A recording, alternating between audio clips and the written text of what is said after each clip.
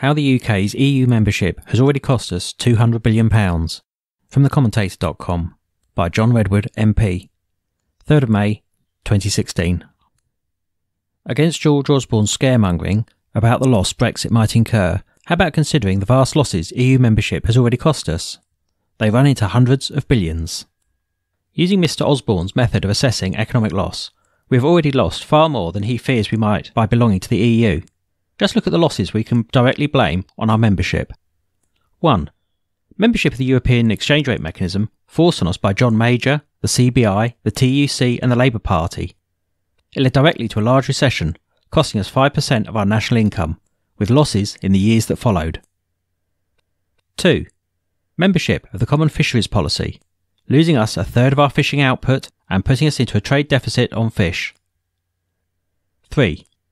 Forced premature closure of our coal-fired power stations and consequent loss of coal mines. 4. Loss of heavy industry as a result of high energy prices required by EU energy regulations. 5. Loss of export opportunities during the euro crisis of 2011, and over the long term thanks to the slow growth in Euroland resulting from the currency scheme and its austerity policies.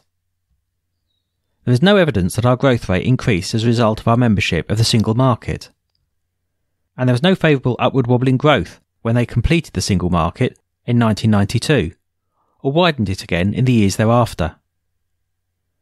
This is not surprising, as the single market is a set of complex and expensive rules and laws, not a proper free market. The growing complexity of EU single market measures coincides with the last decade when growth has been slower than before. It would not be right to blame the EU on its own for the banking crash of 2008, as this also occurred in the USA. The EU version of the banking crash has, however, turned out to be deeper and longer lasting than the US version thanks to the ill-constructed euro. It is right to blame the EU for the recession of 1992 when the European currency scheme swept away any possible benefits of the single market completion that year. Overall, we have already lost £200 billion of income and output by belonging to the EU. Mr. Redwood's writing is reposted here by his kind permission.